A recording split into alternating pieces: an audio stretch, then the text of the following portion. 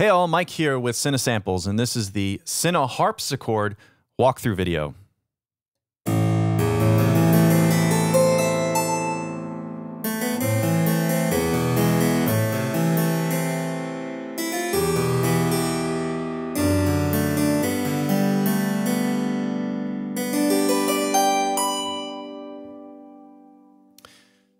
So, CineHarpsichord, this is the instrument itself is a modern adaptation of an instrument from 1624. It's a Iohannes Rückers Colmar harpsichord, and we recorded it at the MGM Scoring Stage here at Sony Pictures Studios. And it has 4 stops with 3 distinct sonic characteristics. So I'll start with the first patch. This is the main patch. And you can hear, by default, we have the full mix, Tim's mix.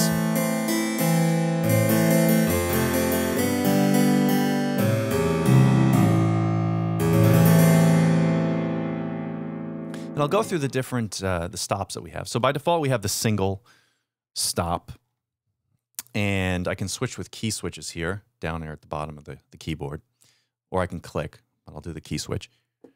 And double.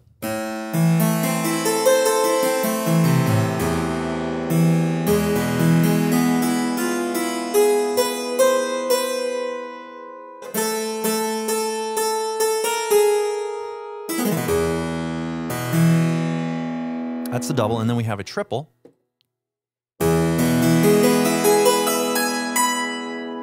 Okay, so I'll kind of go through the differences. I'll play, well, try my best here at playing a Bach invention.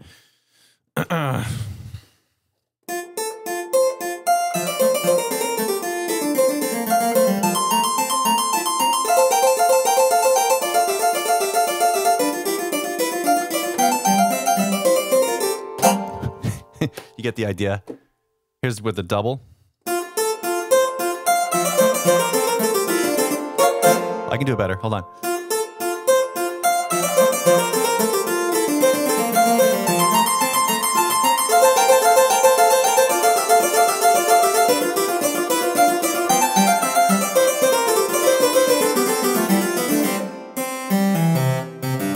Yes, that's how the rest of it goes. And then here's the triple.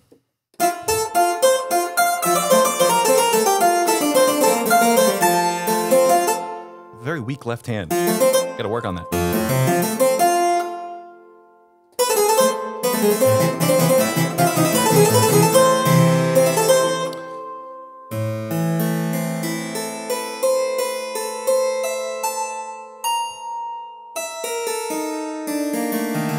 Okay, that was the single. All right. Now let me just go through. So we have different. These are mixes within the patch itself. This is using, you know, these are sort of presets, as we call them. There's a dry and close. There's more of a roomier one. We have one we call ambient, which is a mixture of room and surround with a little additional reverb. And we have one that puts the harpsichord off to the left of the orchestra.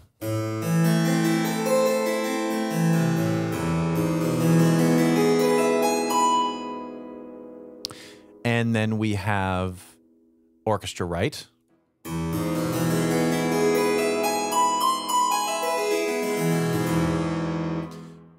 have one that's a resonant.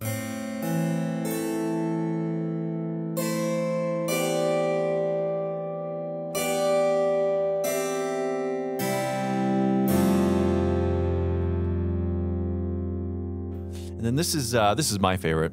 This is the perspective knob, which we've begun to add to all of our keyboard instruments, and this is controlled with your mod wheel. So I'm just going to move. This is a fader that is controlling CC1 modulation, and you see how they move the faders there from close gradually through room and then to 100% surround. So this is the close. Here's the room.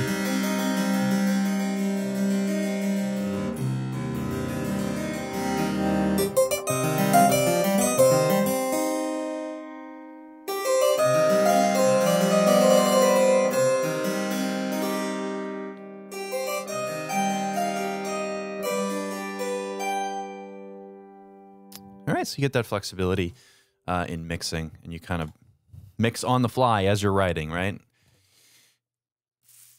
Okay, I'm going to continue on here. Oh, I didn't show you this. There's also, we have single, double, triple, and then we have something that's called buff. And this is basically, it sort of simulates the sound of a lute. There also, some people call it a lute stop.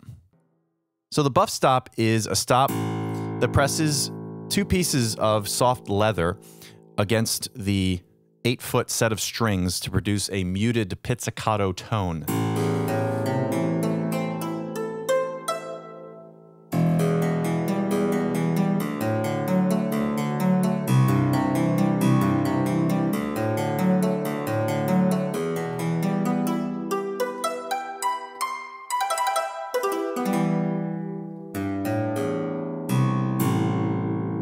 Cool. And then we have this, it's a round robin borrowing. And this is to, increase the amount of round robin that you have. It's simulated round robin. We sampled everything chromatically. There's no skipping or anything. So by default, it's on 0, but you can put it up to 6, which it borrows from notes that are 6 semitones apart. I don't know. I personally like it around 2. Let's put it back to single.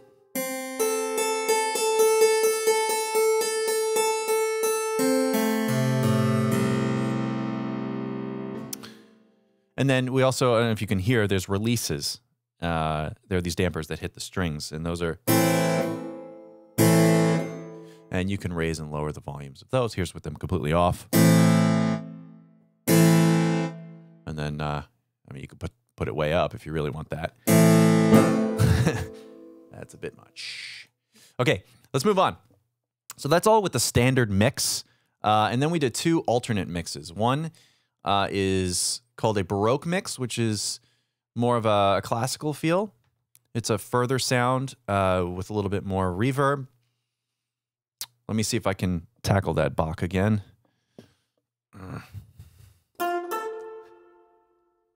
No, let's go to the single, not the buff.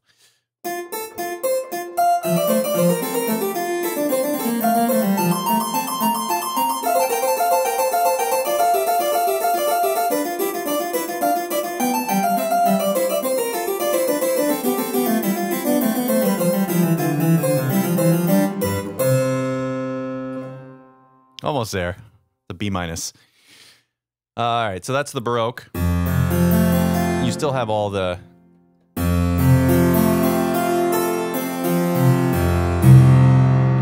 different stops. And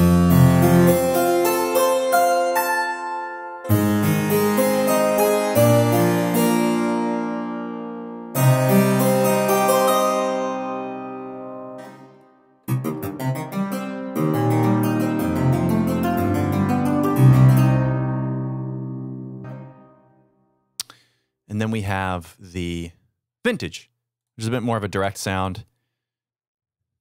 Let's go to, let's do this one again.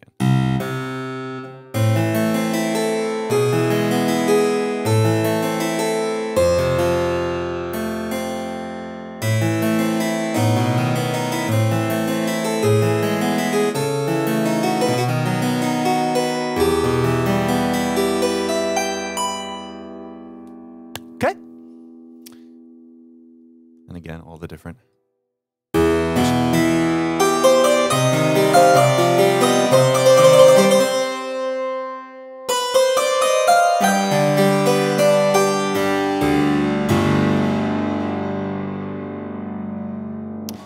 So it's a great instrument. You get a lot of versatility out of CineHarpsichord, and it's very small in size.